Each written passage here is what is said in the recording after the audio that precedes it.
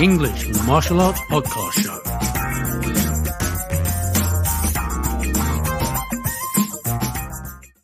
To have a radio station everyone loves. I love them a lot.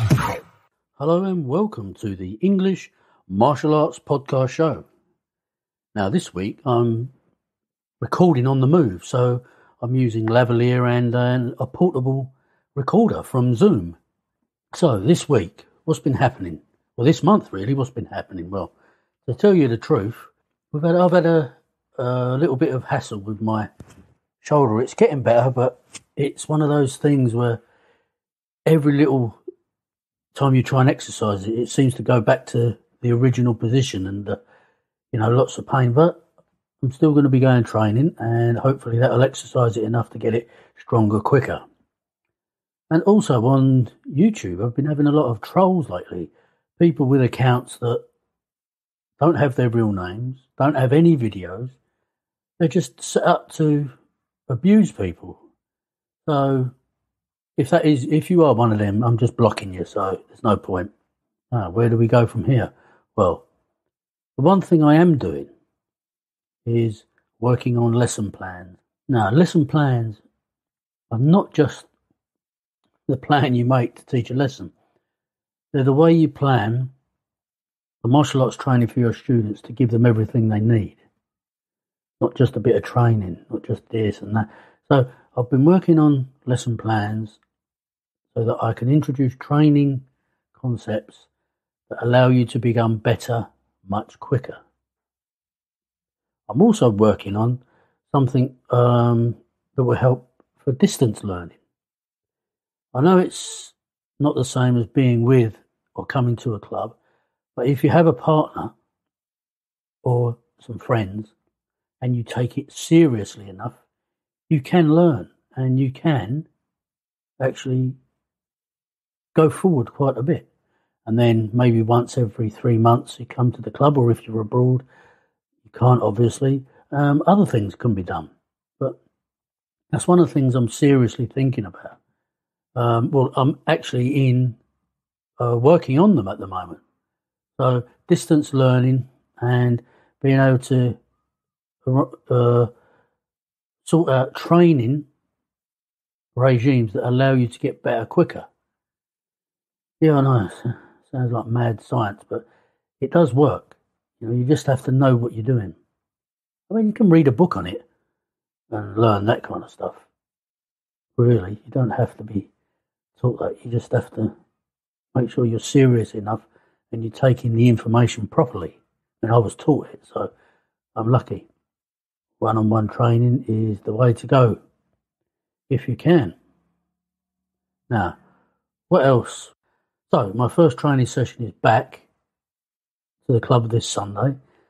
We're taking lots of stuff down, more gloves, weapons, etc. So, hopefully that will stock up the stuff we've lost and broke over the last few months.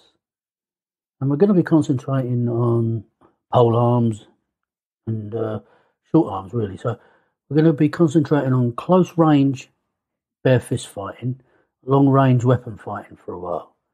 So we're going to be using pole arms such as the quarterstaff, the bill hook, the pitchfork, that kind of pole arm, the peasantry pole arms. And we're also going to be concentrating on lots of fist, elbow, head butting and low kicking, purring.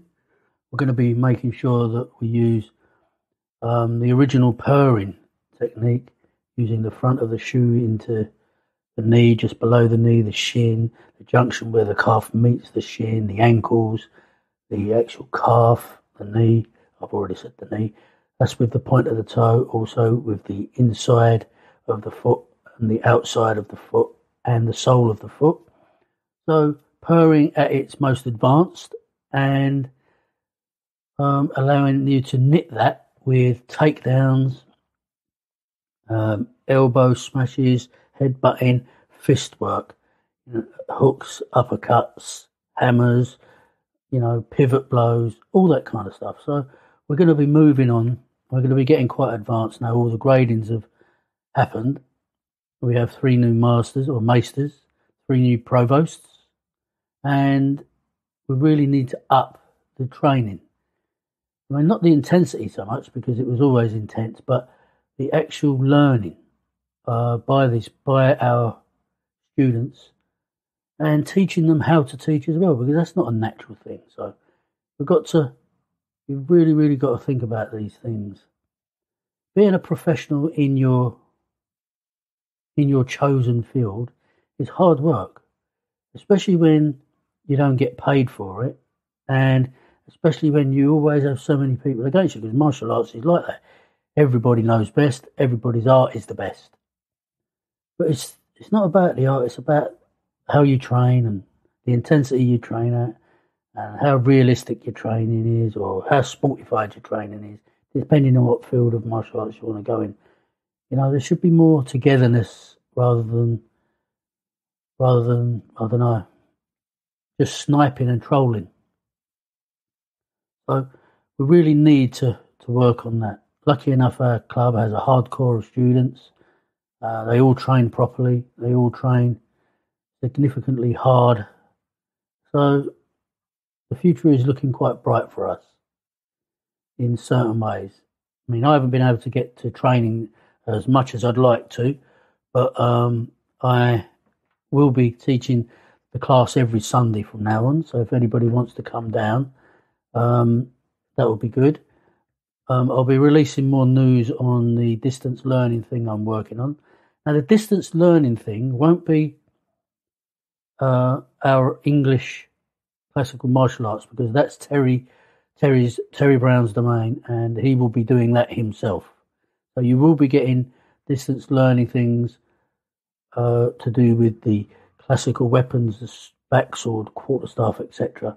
My distance learning will be on self-defense, using the English martial arts pugilistic system for self-defense. And that's how I'm going to start.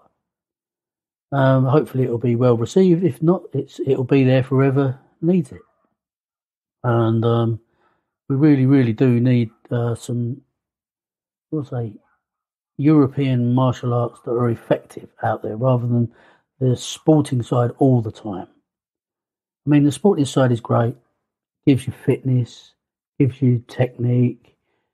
It gives you loads and loads of things that playing a normal sport couldn't give you. But it isn't real life, and it's not as close to real life as you're ever going to get. In fact, it's about as far away from real life as you're ever going to get. But it's still good. You know, I've come round. I used to really not like the sporting side, but, you know, I'm big enough to admit that, you know, it's a good thing. But what I'm going to be showing in the learning distance, or the distance learning stuff I'm going to do, is how to do it, I don't know, fight on the cobbles, blood and snot rolling around on the ground, people trying to bite you, you know, that kind of stuff. You know, the proper stuff that you may well need one day. So there's the two extremes of the martial arts, and we've got to look at them both with equal respect. Don't just think people who teach martial arts as they were first intended to be taught, as fighting arts, as anything other than absolutely authentic and traditional, because that's exactly what they are. And that's where we're going at the moment. So thank you very much for listening to this episode of the podcast. I know it wasn't very long, and it was a bit of a, I don't know, rant or waffling on a bit, but thank you anyway. And if you enjoyed this episode, tune in for the next episode. It will be a good one. Listen to us, because we listen to you.